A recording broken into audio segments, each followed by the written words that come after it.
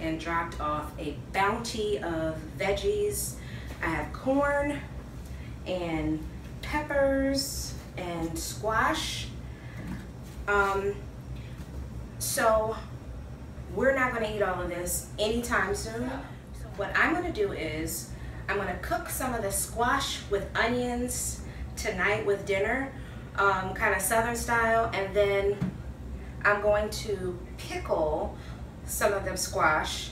I'm going to blanch and freeze the corn, and I will probably just cut up and freeze the peppers as well. So let me just clear the decks here and then we'll get started.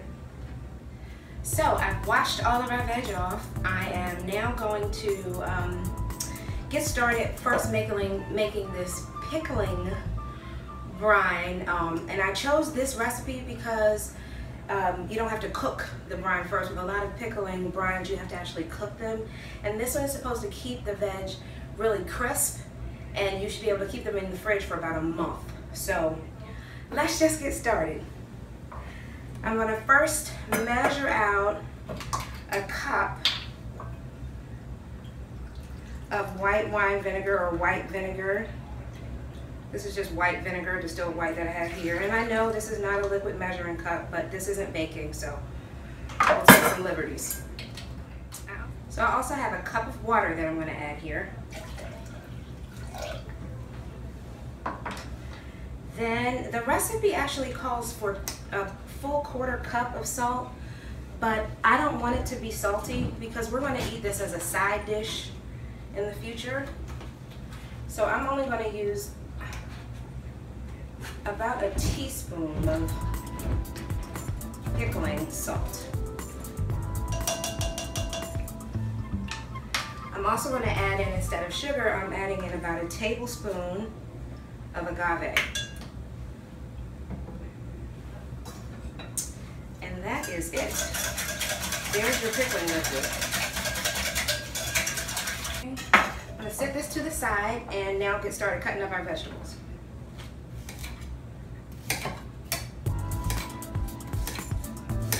I think squash is just, I consider it to be a southern dish because in my house, my dad is from Alabama, and whenever we had squash, it seems like he was always the one that was either cooking it or initiating the cooking of squash. My mom loves it and she makes delicious squash.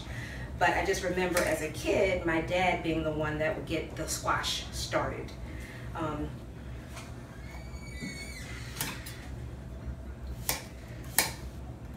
you see I'm keeping the slices to about ½ an inch, quarter of an inch to ½ of an inch thick. And I'm doing that because I don't want them to disintegrate into the liquid. I want them to still keep a little bit of bite.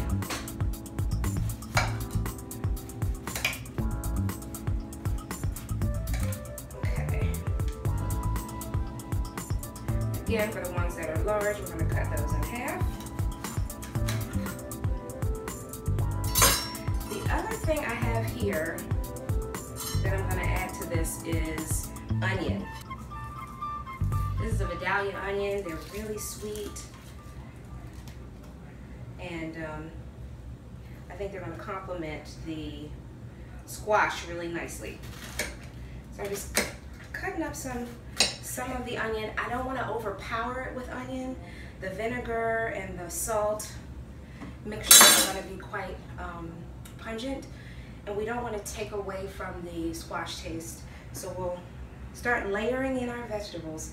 I'm also going to add a few cloves of garlic whole, some red hot pepper flakes, and a bit of celery seed. So I'm just going to start layering.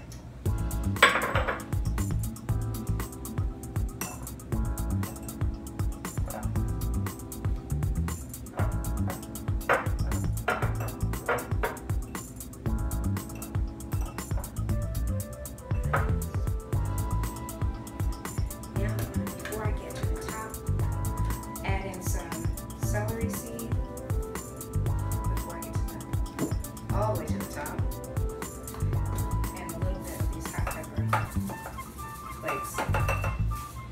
Don't want to add too much because it's going to make it spicy. You can obviously do this in a larger pickling jar. I'm using what I have. I didn't want to go out and buy any more jars. I have a ton of these this size. I just find them easier.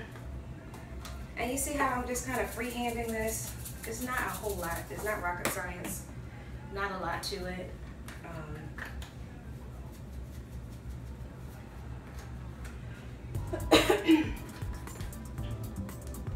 Okay. And now, whew, those are powerful. I'm going to just pour it over our brining liquid.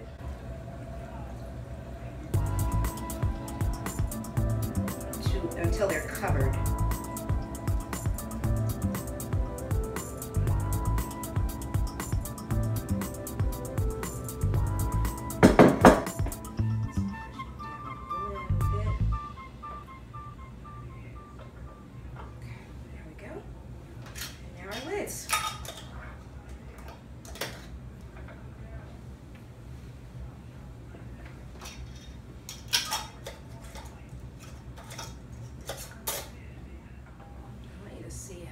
Beautiful that is. Easy peasy. And that is our first squash dish, what we're going to do first. Now next I'm going to put together a freezer bag of squash and onions. And that is going to serve as dinner on a weeknight. So we've got some right here already sliced, and then I'll grab a few more. So we'll freeze these right with the onions. It'll just be veg in a bag, ready to go.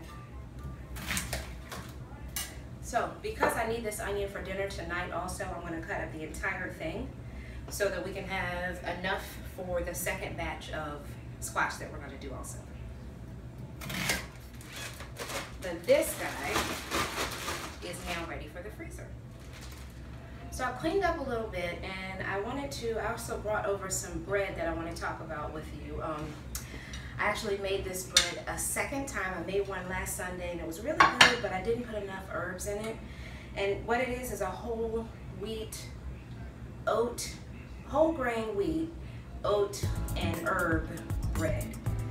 It was delicious last week, but I just felt like it needed more rosemary and just more herbs in it. So this week I made it, and I can't wait to cut into it because I doubled the amount of rosemary that I pulled from my herb garden, and I pulled some winter savory. Why it's called winter savory, I had no idea, but I'm gonna find out. I also pulled some lemon thyme this time, no pun intended. And this, I think, is gonna be really delicious. It just came out, the crust is very nice and nicely browned, as you can see. I really just wanted to have you, and it baked in an hour in my bread machine, an hour and 20 minutes to be exact. But I just really want you to be more adventurous in your kitchen. This was a matter of dumping the ingredients right into the bread maker, and you end up with your house just smells wonderful. So my house all day, because I baked it earlier, has been smelling like a bakery with herbs, and just rosemary is my absolute favorite herb. So be adventurous. Be adventurous in your kitchen. You can do it. Okay, now back onto the squash. This is what we're doing for dinner. I'm gonna fry chicken and have this squash with onions, and I'm gonna do kale because I have some kale in my fridge that I need to. I have kale in my fridge that I need to cook up. So yeah, and because squash is such a starchy vegetable, I definitely don't want to do a rice. It would be overkill here. So I'm going to just do the squash and onions. We'll put them all there. We'll do the squash and onions for dinner tonight. And along with fried chicken. that homemade bread with some butter and some of the strawberry jam that we made homemade on a different episode. If you haven't seen that, definitely check it out. I'll put a link in the details so that you can check that out. You know, it'll just add a little sweetness to the meal. Having that herb bread with a little butter and some homemade strawberry jam with fried chicken, squash with onions that are just sauteed so nicely, and then the kale. It's just going to be a very southern meal. Stay tuned. I'm going to show you exactly what that squash is going to look like when we're done here.